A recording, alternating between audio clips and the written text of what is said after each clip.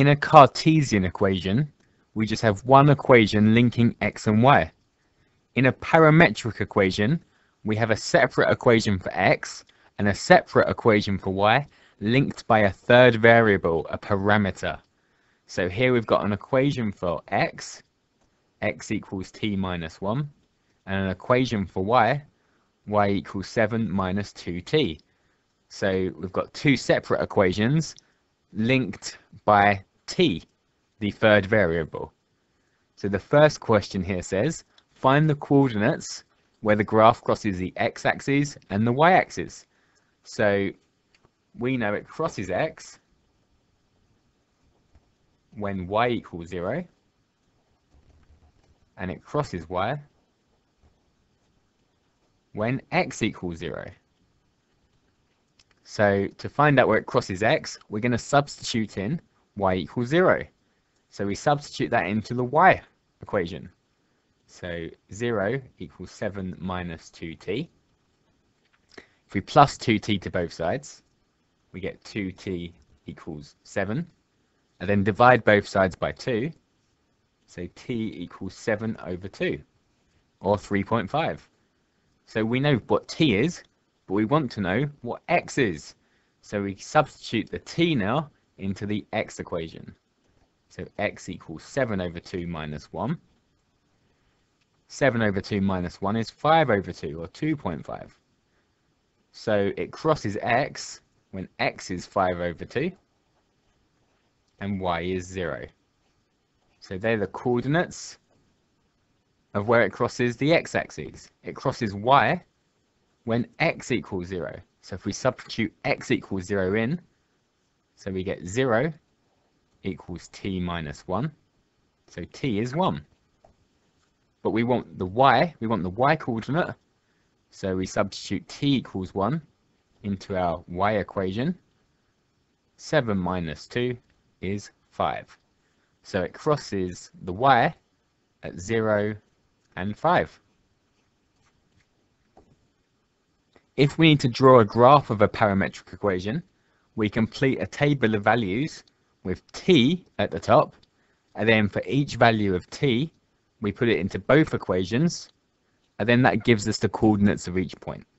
So if we substitute negative 2 in to the x equation, we get negative 2 minus 1, which is negative 3. And we put negative 2 into the y equation, so y equals 7 minus 2 negative 2's, so 7 plus 4, so 11. So when t is minus 2, we've got the coordinate of negative 3, 11. And we can substitute all of these t values in. So if we put negative 1 in, negative 1 minus 1, and 7 minus 2 negative 1's, so 7 plus 2. And we can keep going, and then it will give us all our coordinates that we could plot on a graph. So 0 into both of them, 1, 2, and it's a straight line graph, so we can see a pattern here. And then if we wanted to plot the straight line graph, we ignore the t values and just plot our x and our y. Okay, here's another set of parametric equations. So find the coordinates where the graph crosses the x and y axes, complete the table of values. So pause the video, give it a go, and then press play when you're ready to go through. Okay, so crosses x when y equals 0. So when y equals 0, we've got t squared minus 4. So 4 equals t squared. So t is square root 4, or the plus or minus square root 4. So plus or minus 2 is our answer. So we've got two different t values. So we're going to put both of those into the x equation. So x can be 2 minus 2, or x equals negative 2 minus 2. So x is 0 or negative 4. So it crosses at 0, 0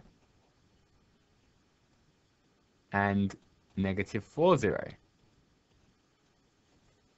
Find the coordinates where it crosses the y-axis as well.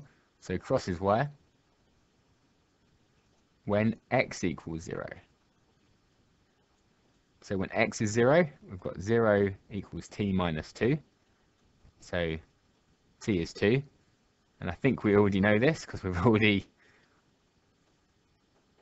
worked this out, but y equals 2 squared minus 4, which is 0. So it crosses y at 0, 0, but we already knew that because we worked it out down there. And complete the table of values. So if we substitute minus 2, negative 2 into both equations, negative 2 minus 2 is negative 4. If we just go along the x first, so negative 1 minus 2, 0 minus 2, and we see a pattern. It's just the t minus 2, 2 off the t. T squared minus 4, so 2 squared is 4, minus 4 is 0. 1 squared is 1, minus 4 is negative 3. 0 minus 4, negative 4. 1 minus 4, negative 3. 4 minus 4 is 0 again. 9 minus 4 is 5. And 16 minus 4 is 12. And again, we could plot this onto a graph. We've got the x's and the y's, so we could draw the graph from here.